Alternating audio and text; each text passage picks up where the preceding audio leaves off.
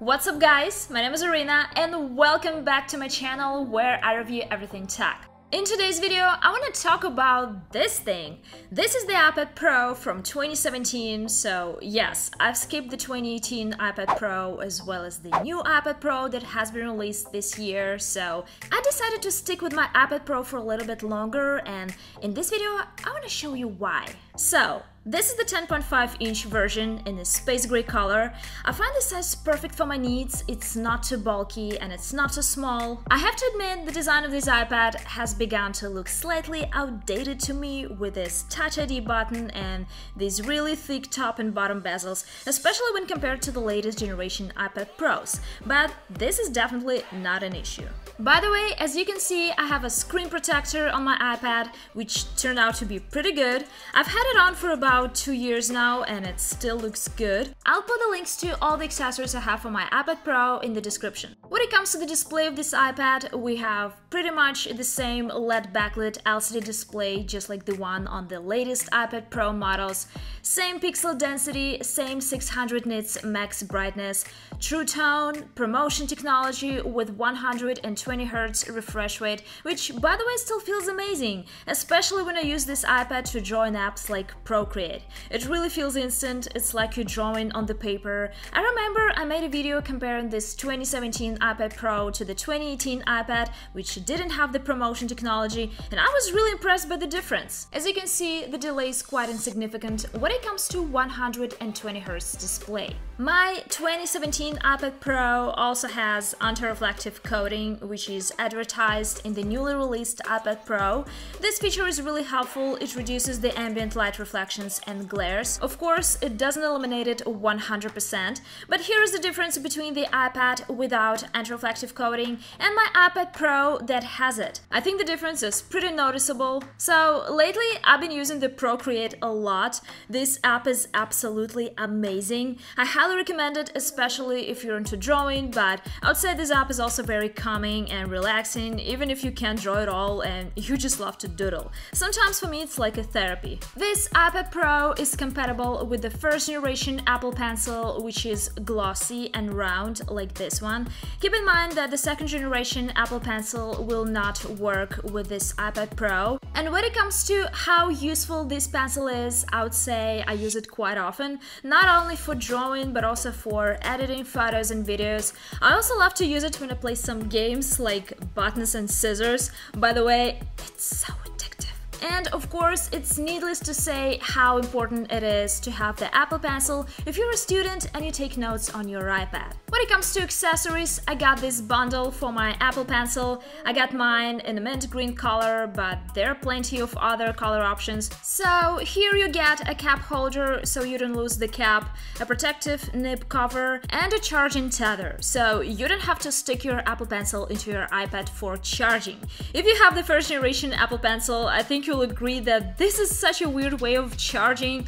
I'm always afraid that I'll just accidentally turn my iPad over and break everything. So yeah, this thing is a game changer. When it comes to photo editing on the iPad, mostly I use QuickShot.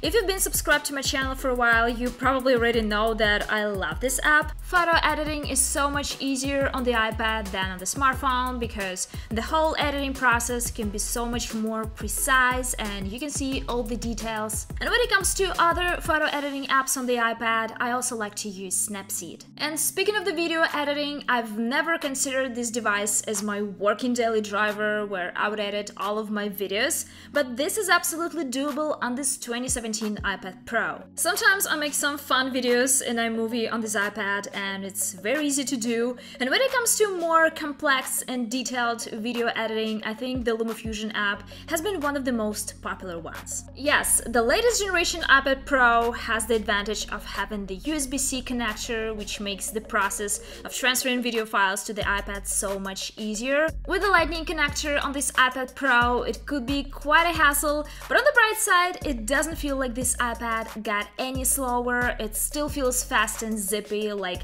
it was on the first day I got it. And by the way, this iPad shoots 4K videos at 30 frames per second, so if someday this iPad was the only device I had, meaning no computers and no cameras, I think I'd still manage to make a video just with this iPad, but of course the overall production quality would probably not be the best. Speaking of the camera, we have a 12 megapixel rear camera with an aperture of 1.8 and we get a 7 megapixel front camera with an aperture of 2.2.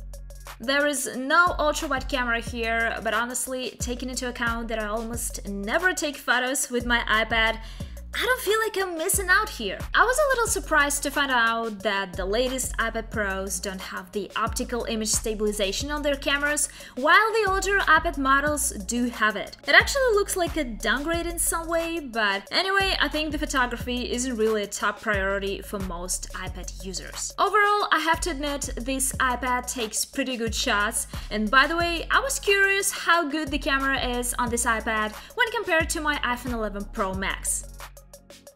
I think I like the photos from the 11 Pro Max better, but overall the shots from the iPad also look pretty good.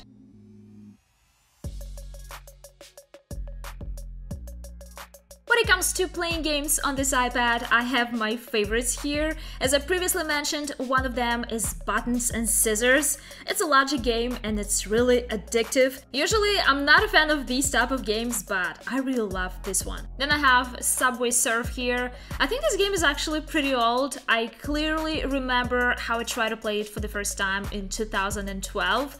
Yeah, time flies. When it comes to more demanding games like Asphalt, this is absolutely not a problem for this iPad Pro. The whole gaming experience is seamless, no lag, no crashes.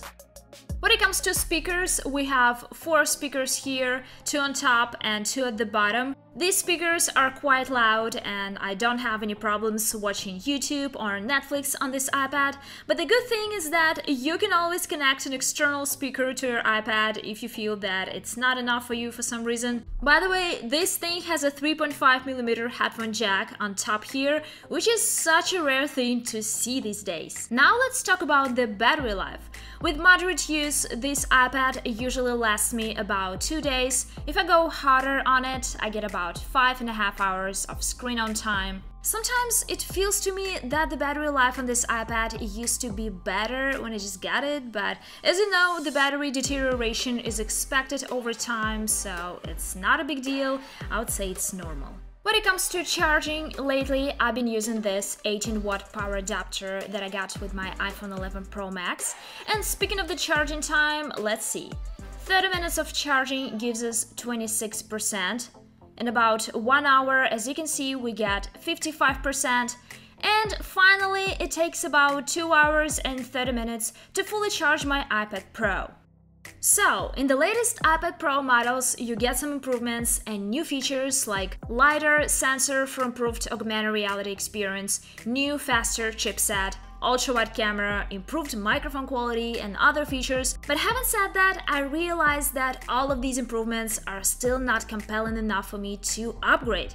Guys, don't get me wrong, I'm always super excited about new tech, but at this point, I feel like my 2017 iPad Pro works just fine for my needs, so I think I'll just wait for the next iPad Pro to come out. Let me know in the comments if you use a tablet in your daily life, and if so, which model?